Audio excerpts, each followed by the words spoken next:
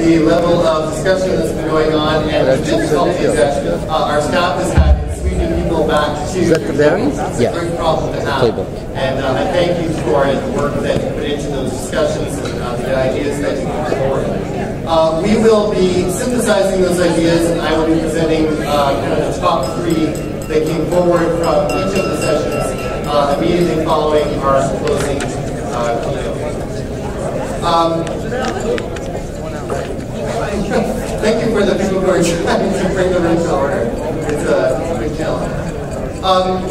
I want to just share with you very, very quickly a little bit about, people have been asking, we're going to learn more about what Technicity is all about and what are you doing to capture some of what's been talked about here today. So there's already been a lot of activity and a lot of content on IT World Canada, or sorry, on itbusiness.ca that's showcasing some of the information that you're seeing on stage today. Just some of the examples of things you might like to look at. We have a slideshow put together of some of the more famous people from the Toronto area who have gone on to work at some of the larger companies in technology in the world to talk about what they learned and benefited from starting out in Toronto and some of their advice to the industry back home. We have an interactive map that looks at some of the other major tech centers around the world. If you click on the dots in those maps, you'll see advice that we've managed to get from experts on what Toronto can learn from those various communities. We have infographics that are displaying some of the research from the Toronto Area Regional Research Alliance and their most recent report, which some of you already may have seen or received. And of course, we're doing lots of stories, lots of video about all the sessions and some of the key speakers that you've been hearing here today, including our next speaker. When you talk about, we talk a lot about community at this event, but I think a great example of community actually happened back, I believe it was around 2004. So imagine that you're a startup and you want to get your product noticed. And then imagine if there was more than 10,000 people who were willing to help you get that message out there. Well, in 2004, that's what happened. When a bunch of people saw what was happening at the Mozilla Foundation, they heard about this new browser called Firefox, and they all donated enough money to get an ad, a 2-page spread in the New York Times talking about why this product was important and why they believed in it.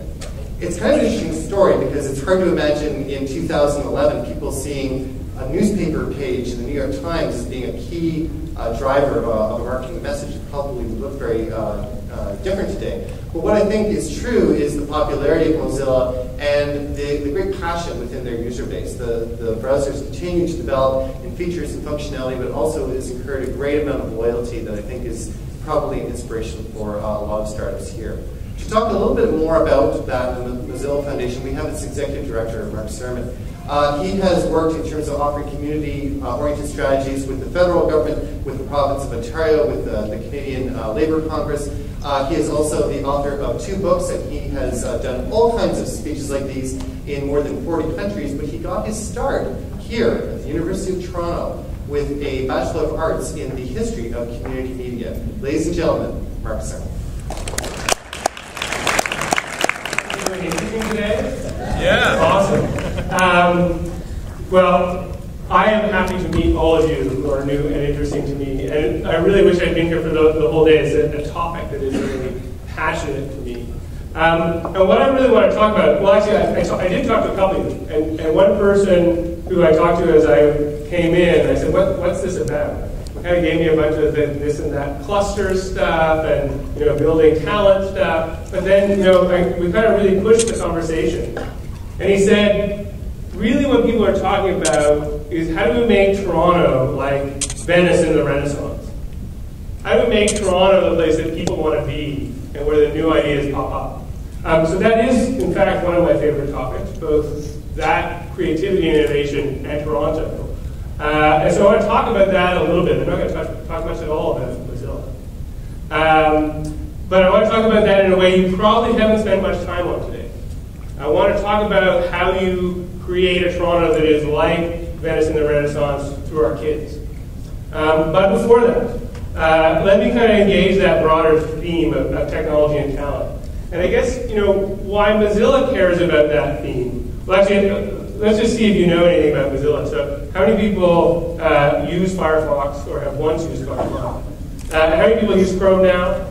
be honest? Awesome. That's fine. That's a part of our victory, too. That's a different speech. But really, we exist because we want the web to be an open resource for all of us. And the fact that we're now the two biggest browsers after IE are both open source browsers, but more importantly, both driving standards as the basis of industry and creativity on the web. That is victory, and that's what we exist for and stand for. And behind all of that, and some of the stuff we're focused on today, which goes beyond Firefox, we're moving a lot into the mobile web app space, really trying to do what we can to disrupt Android and iOS, and we're also moving a lot into learning and education.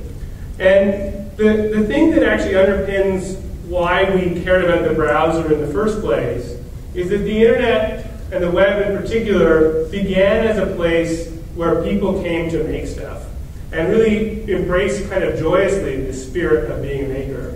And really Mozilla's mission, more deeply and personally than keeping the web open, is helping people move from using the web to making the web. And I think that's key to this idea of Toronto as being like Venice in the Renaissance.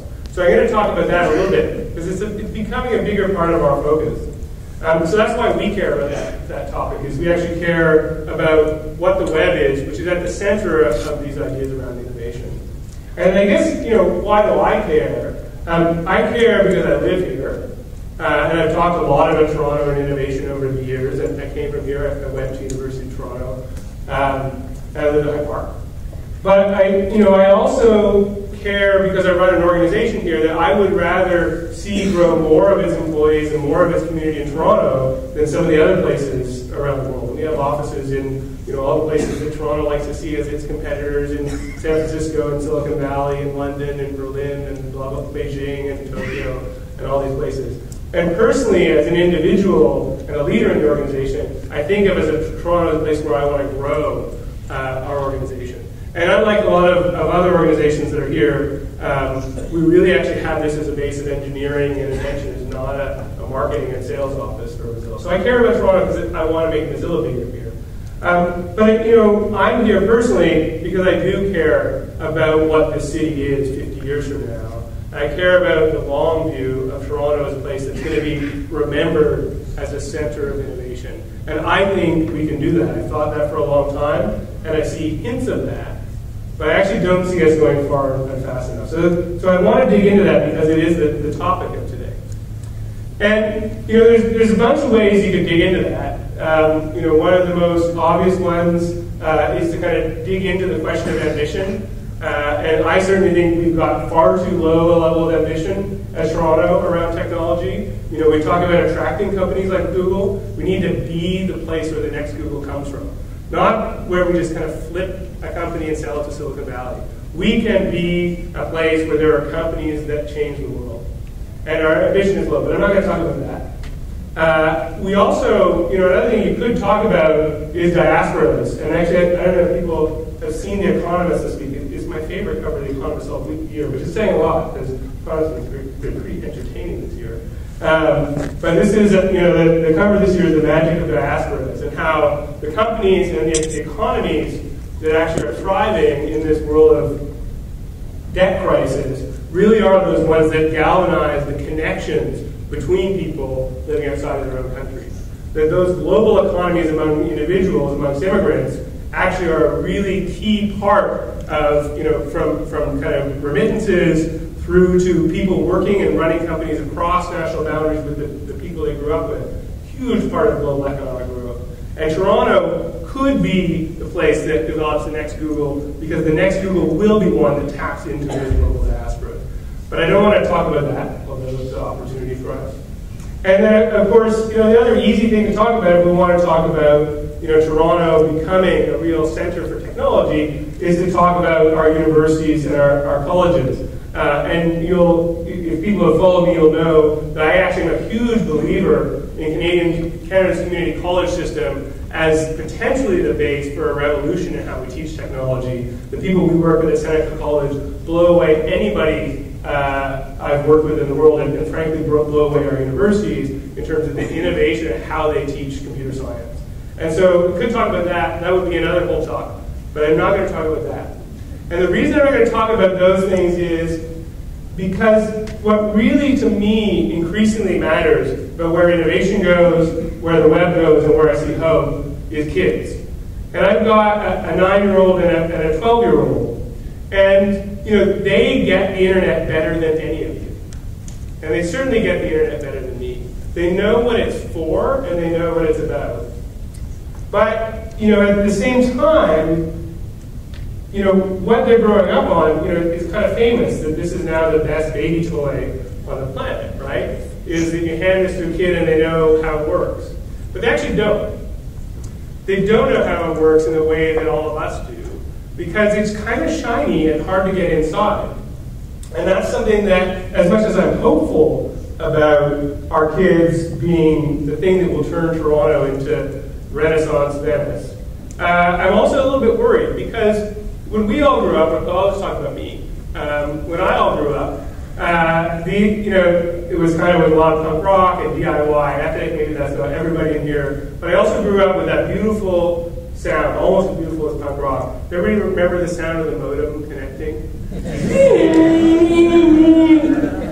And you remember how often it failed? Like it would dial, and trying to connect. And then you remember the first time you installed Mosaic or Netscape? Right? These rudimentary web browsers were like a revelation. Look, there's pictures on a computer screen from across the internet. And maybe there's some people younger than me here who don't remember that. But that was like how, myself and frankly everybody who is running an important tech company in the world first experienced the internet. And it's very different than this, right? It's very different than this. Because what it forced us to do was understand the mechanics of what was going on. It forced us and invited us to go and view source because why isn't that image loading? Or go and view source because I'm making my first website. It's not really that different than writing a document in WordPerfect 5 anyways, and stealing a piece of code from somebody else's web page, so I could make the blank tag work in my web page. And all of those kind of things. We were invited to look under the hood. We were forced to look under the hood because it was hard. And the hardness, we all wanted to connect with each other so much we put up with, and we learned a lot. And so, when I talk about this sort of, what I increasingly call the web maker spirit, that ethos that the web is a place where I can just express myself and play, and the technology is something that I understand I can manipulate and change, I worry a lot that these are taking that away. And as much as our kids get what the internet is for, they don't get how it works. And that's a problem if what you want to do is create vibrant tech companies, or even people who work in tech companies, because, as I said, all the people who are leading any of the tech companies you care about grew up with that whiny modem sound. And they grew up with Mosaic and Netscape, and they grew up with a web that they could easily and intuitively pull apart, and they did, and then they built stuff. And so, the thing that I'm increasingly interested in is how do we actually re-engage that ethos of web making? And imagine that those skills of pulling things apart and expecting the internet to be something I can open up and play with and manipulate are actually the expectations of our children, and also are the formation of the skill set of our children. Both the technical skill set, the ability to understand the mechanics of the internet and make things out of code, and the ethos of the internet that I can take building blocks from other places and put them together. Those are the things that great tech companies are built from. Those are things we want to bring back to our children. So I'm supposed to have some stuff on a screen. See, put a nice for you. And so, what I think Toronto needs to do, but I also think the world needs to do, and it's increasingly what I want Mozilla to focus on, is how we do that. How we talk to kids in a way that brings back that web maker ethos, because they're going to be the ones who lead and work at and run the companies that are going to make this an awesome city. And so I'm just going to show you a video and talk about one tiny thing that we're doing. This is my son, Tristan. And what Tristan is doing is he's using something that, a little simple thing that we've done to help kids tinker with the web called Hackasaurus. And what Hackasaurus is basically a really easy way, let me get the mouse out there, for you to see what are the elements of a web page. So without going view source, it's easy to see that's an image tag. And now what he's doing is saying, I don't actually like that web page. No offense to Google, I love you.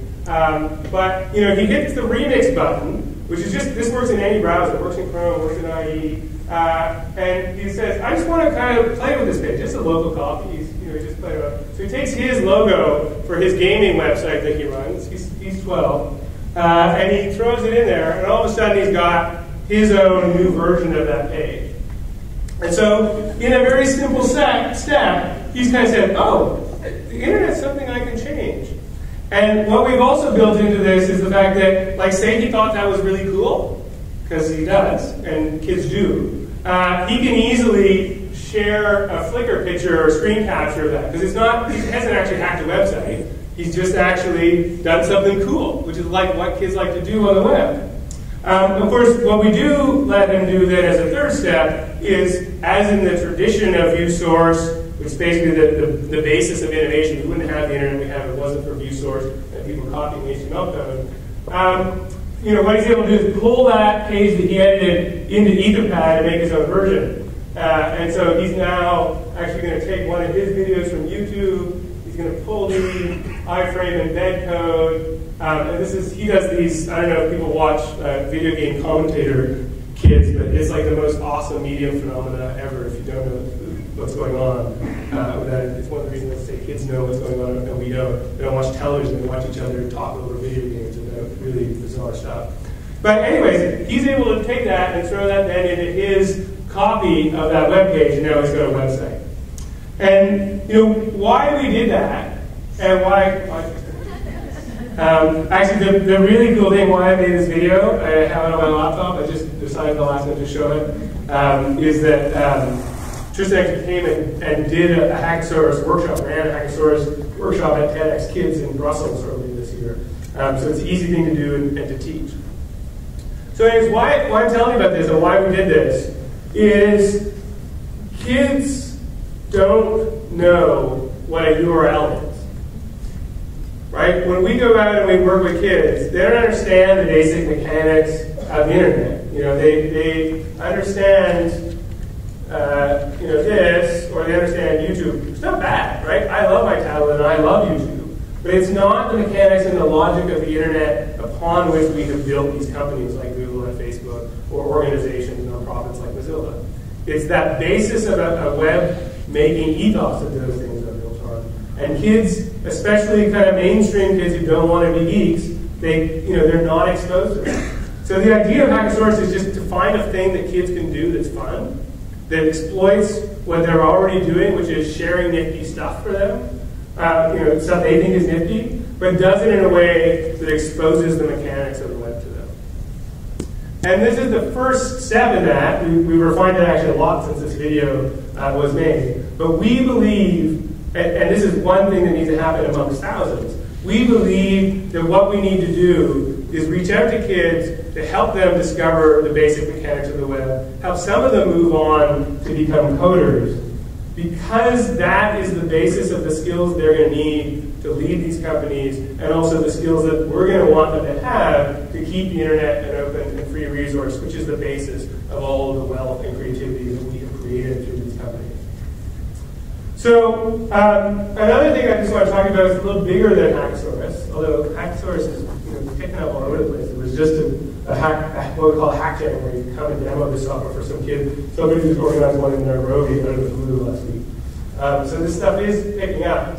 But another thing we're doing, just to kind of talk a little bit about maybe being systematic about reaching out to kids and helping them tap into this webmaker ethos, is something that we call the HiMY Learning Network in New York.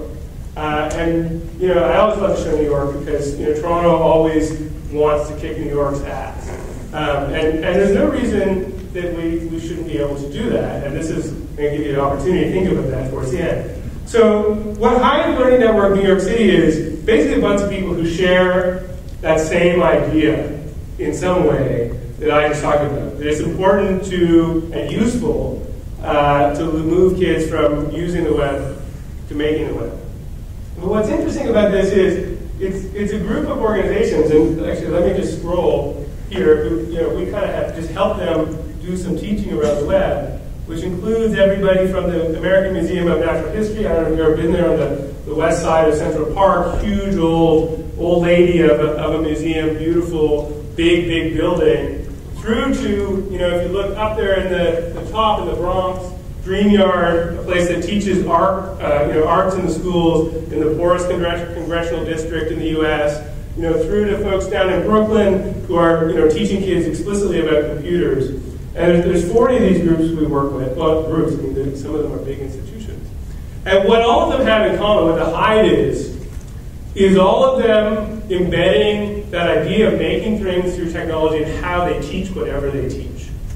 So go to the science workshops, doing data visualizations from data they've collected out with phones inside of Central Park. If you go to Dreamyard, you're going to see kids making art and poetry projects, but at the same time, picking up a bunch of web development skills. And why that's interesting is all of those institutions, not only do they have awesome educators and awesome physical premises, many of them, and budgets for education, all of them want technology to be more central to how they teach whatever they teach. And instead of going and setting up a bunch of computer labs where you take nice photos of kids sitting in rows, what they've done is said, we're creative participatory educators. Let's actually put this stuff in a way that uses technology how kids use it. And where we've come in is we've backed in the how do you use the technology part. And why I talk to you about that in relationship to the HiMY stuff is what happens when we back in the how do you use technology part is that kids are learning how to make things on the web even if that's not what they signed up for. And that's what happened when we heard the modem screeching. Whether we were out there to connect with other people who were knitting or out there to connect with other people who were gaming, the surface of the web as something we could manipulate was put there in front of us as something that was understandable. We saw the mechanics, and if we wanted to, we could manipulate it and change it and grow something from it and gain more skills and even build a company out of it. So what we're doing with HiMY is we've got 40 institutions, and we actually have built a fund, which is now at almost $2 million a year inside of what's called the New York Community Trust, like the Toronto Community Foundation, which helps them do curriculum development, all of our partner organizations in the HiMY. And they are teaching what they teach better. They are getting more and more excited kids, so more kids and more excited kids, and we are teaching those kids to be web makers. And why I talk about that is, I think, and when I talk to the people who run New York City Tech Meetup, who are the leaders in that, New York becoming a real center place of the next phase of technology company development, they see that is key resource. I mean, at some, well, maybe not shallow levels, at some very mechanistic levels, like, yeah, if I wanted to move to New York and I'm a geek, there's cool stuff for my kid to do. But more in the sense that there are kids who are turned on to technology, who will want to learn to code, or who will become artists or designers or writers, but understand how code works and thinks, and that is the long-term kind of talent pool that you need to build the kind of companies and the kind of tech economy that we're talking about. And so, I show that stuff to you because I think it's different than the conversations you've probably already had today. Conversations about, universities and how they put out talent, or conversations about how we engage our diaspora communities, or conversations about what kind of companies we want to build. And I think all those things are important, but I actually think this is more important. I think that what we do with kids with Tristan, like Tristan, are more important, because that is going to give us the depth that we need in order to build the kind of companies we're talking about. And, I don't know, maybe there's other stuff I don't know about, but when I talk to my 9-year-old about, they have some computers in the classroom. He goes to Howard Public School in Hyde Park. When I talk to him about what kind of internet training they've got, where's the internet in the public school system, which, by the way, I think isn't necessarily the best channel for this. It's why we work with museums and libraries and cultural organizations in the first place. But I love the school system also, but I asked them, what's the internet curriculum that they've had? What have you learned about the internet this year even? The only people who come and talk to him in the last 2 years about the internet, maybe 3 years, are the police. Because how we teach the internet to kids is to teach them to fear it. Their experience of the internet is this shiny box, increasingly, and we're not going to build the companies we want to build, and we're not going to have the people with the skills we want if that's how we start out talking to them about the internet. And if we do, it'll be despite us that they get there. And the idea that kids are a key part of what we want to do if we want to build this city or the world is something that thrives in the kind of digital creativity we've seen in the last 15 years. And I think if we don't do that, we're going to go back to the kind of boring, centralized innovation economy that we spent the industrial era with. And maybe that sounds harsh or wrong or the sky is falling in, but I actually think if we don't think about how our kids think about technology, that's what we're going to get. And Toronto will not fare well in that. So, I'm committing a lot to that. There's concrete things we're doing well beyond what I've talked about here. These are sort of some drops in the bucket. But I guess, it's not that hard, and you don't need to join us in order to contribute to this. So what I would say is, I want you to commit, or at least consider, what can you do for the kids around you to help them understand that the web is something they can play with and tinker with and use in the way that many of us in this room have. And if you want to go further than that, I would actually love to have a map that is better than this in Toronto. We built this in New York in less than 2 years. And it didn't start with a lot of money. It started with this was a little bit before we came on the scene and came in and worked with you groups afterwards. It started with maybe $100,000, $200,000 and a bunch of kind of crazy idealists, and has grown into something that's got $2 million a year aggregated in a community foundation doing a curriculum, and some of the world's biggest cultural industry brands, or kind of cultural institution brands, as well as some of the coolest innovators on the ground in teaching technology. And so I invite you all and encourage you all to do what you can, just to reach out to kids, help them play with the web, whether it's just showing them ViewSource or using something like Hackasaurus. But if there was interest, I'd also be happy to work with you all to make that map better in Toronto. And that's all I have to say, although I did leave time for questions. And if you want to talk to me, that's me. So, questions?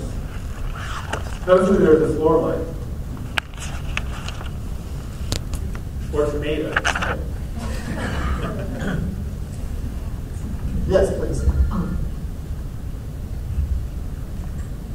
Yeah, go ahead. Excellent talk. Is there a place? So I've got a 5.5-year-old, and is there a place, a library, a museum here in Toronto that we can go to that use nothing? Not that I know of. So there are some really talented tech youth educators, and I know some of them. But I unfortunately spend a lot of time in airplanes, and I would love to see more of those things in Toronto. And I think we've got a great city to build it. Excuse me, you said that you weren't going to talk about Seneca, but they do an absolutely superb job. Can you give us 1 minute even, like why is Seneca so phenomenal? Oh, okay. Well, it may be hard for me to get in because I will wax prophetic. But, the short answer is there's a couple professors, 3 or 4 now at Seneca, who understand how people work collaboratively globally to make legal software. And most people who teach computing haven't actually been out there in the world doing that. Or if they have, they don't exist in a curriculum environment that says that's what's important. And well, don't get me off on tenure and research and all that stuff. But anyways, so we've got a couple of professors who basically look at how people like Mozilla, but also people like Microsoft and IBM create software, which is a global distributed environment where people live in IRC, where people peer review each other's code. Like that's how we make software, right? That's how we ship software. And what those professors do is they don't teach. They take their kids, they give them a boot camp on whatever technology, they work with Eclipse, which is another open source project, they work with Red Hat, which is a Linux distribution, they work with us. And they don't teach, they throw the kids onto a book. They throw each of the kids, 30 kids for a semester, out there into an environment where there are real engineers, some of them volunteers, some of them paid, and they work on real code. And some of them get their, just like happens in a real open source project, some of them get their code checked into the final product, and lots of them don't. Because that's how people make software. And so the fact that they use the kind of peer environment and community of a software project, like Mozilla or Red Hat or Eclipse, as a teaching environment, and our facilitators helping kids get the right bug at their own level of competency, they produce amazing outcomes in terms of these kids getting hired. But more importantly, these are kids who understand the nuances of how software is actually created. And if anybody, well, lots of people in this room hire engineers, I'm sure. When you're hiring engineers, you're looking for those soft skills. Do they know how to work with people? Do they know how to collaborate? Do they know how to figure out how to talk across time zones? These kids come out of college not only knowing that, but many of them have shipped product in that environment.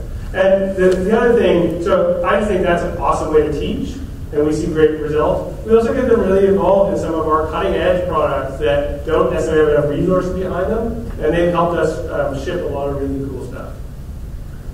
If you'd like to learn a bit more and see some of those Seneca students, we just did a video on activebusiness.ca where we interviewed a whole series of them about their aspirations and why they see this as important. So just type Seneca into the search bar at activebusiness.ca, and it's pretty exciting. There was another question in around here somewhere, and I think I inadvertently cut somebody off. Is there another question from Mark? Oh, so popular table. So, Mark, in terms of addressing parents, are there any Thank you. So, in terms of addressing parents, are there any organizations that you're aware of that proactively educate parents on how to use the web for their children? And the reason I'm bringing this up is that I live in Markham, and I find it a little bit surprising that the Markham Economist has been writing now for the past few days about a group of parents that are anti-Wi-Fi, saying that it's going to have, this effect and that effect on children. So when there are parents that are against the internet and against Wi-Fi, then how can you help parents kind of educate themselves so that they in turn can educate children? Yeah, so I mean that particular issue is kind of shocking to me. The best group on that, although I have a bunch of differences of opinion on it. So actually, I guess the thing I would say is there's not a group that does exactly that. I think it's one of the things I want Mozilla to lean more towards is talking to people in general about how to think about the internet. And we have some early things we're doing, like what I've shown you, which are kind of finding our skin in terms of doing that, but I think there's a role for that. And we would be happy to help do that and organize parents who want to talk to their parents, all of that. So there is one group that we've started to work with who I like a lot, although they're a little bit, it's hard to find parent groups that aren't, frankly, playing into a little bit of the fear quotient. So even the best groups, they're not trying to do that, but there's just so much of that out there in this conversation. But the group I like the best is a group called Common Sense Media. And they started out as helping parents and kids have conversations about what's appropriate content, both on the web and in films and TV. And they started to move into kind of just understanding digital literacy and digital citizenship with kids. So I think they're the best. We work with them, and I think one of the reasons we work with them is we also want to see ourselves and others fill that gap. Common Sense Media. They're out of San Francisco. I don't think there's a very big Canadian scene to this stuff. Any last question? Yes, sir. Oh. Sorry, there's one here, and then we'll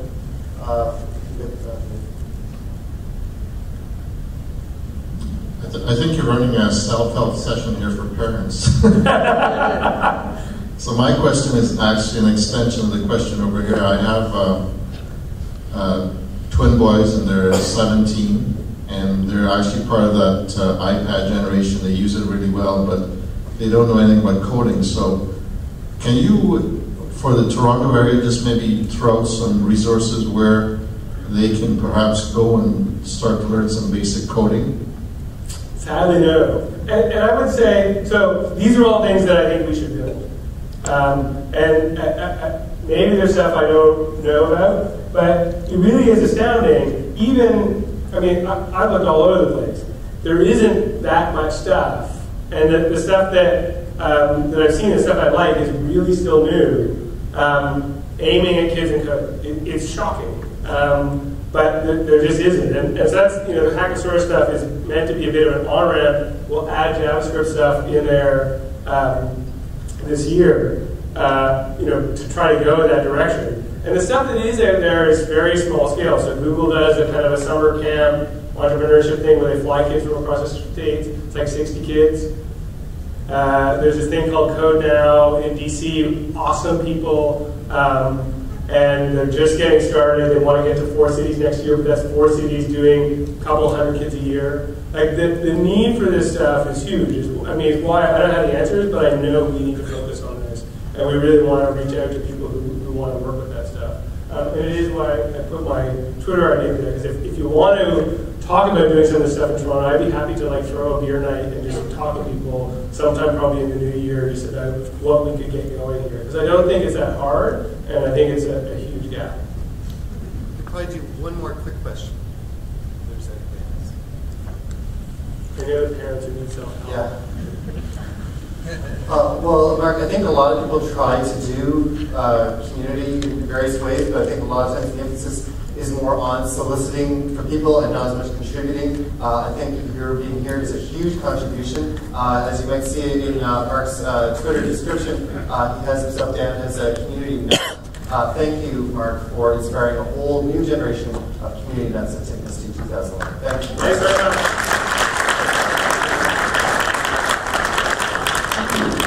So we're rapidly coming to the end, but an important part of this is to talk about what you talked about in the think tank session.